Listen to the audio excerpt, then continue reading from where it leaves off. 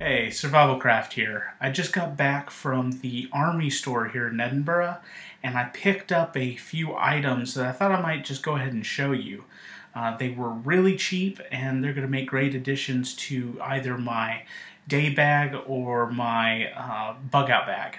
So, the first is, it's not this full thing. I've actually got it wrapped around my Hazard 4 Messenger of Doom bag, which I carry as like my one day bag, my overnight bag when I go out just day hiking. And what it is it's a multi-cam waterproof Bergen cover, so it's supposed to be for a backpack, but I just have it on this. And what's nice about it is it's super light, maybe 2-3 ounces at the most. And so I can just keep it in this bag, and if anything happens, it starts raining heavy or whatever, and I want to keep this bag a bit drier, I just throw it in here and not worry about it. So I picked that up for $7.50, so not bad.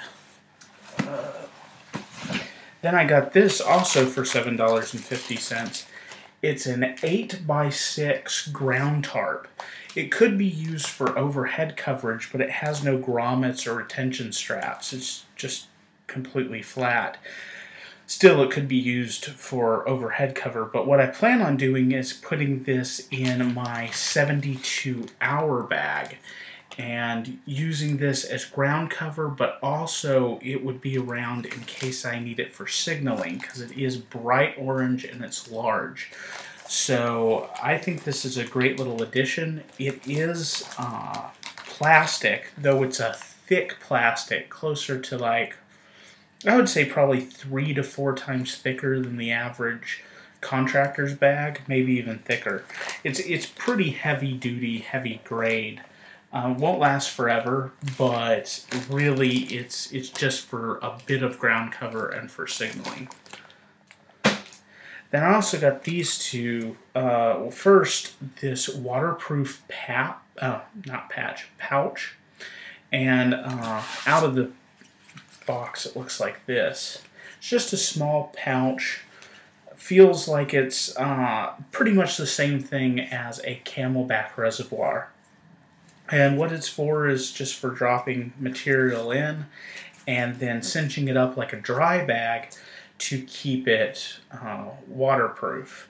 The thing is I've seen people give great reviews of this on Amazon and things like that, and then I've seen people give awful reviews, but I haven't seen anyone actually test it out on camera. So what I'll do is I'll put it through a few tests and see if these things actually are waterproof. If they are, they would be good for carrying things like gauze and bandages, medicines that can't get wet, things like that for my medical kit, and that's where I plan on keeping this. Also for electronic goods like cameras, small solar chargers, things like that. But, you know, pay attention. I should have a review of this up in the next few days to a week. And then finally, I got this. This is an emergency bandage, a trauma wound dressing, but it's more commonly known as an Israeli bandage. And this is the 6-inch version. Usually these run around, here in the UK, around £10, so like $15 US. I picked this up for $3 US. So it has an expiration date of 2016, so it still has a good 2 years left in it, 3 if, you know, whatever. But it's sealed in Mylar, vacuum sealed, and it's a great addition to your medical kit, because what it is it's for heavy wounds with a lot of bleeding. It wraps around them, and you can put tension on it, but not the strong type of tension you would get in a tourniquet.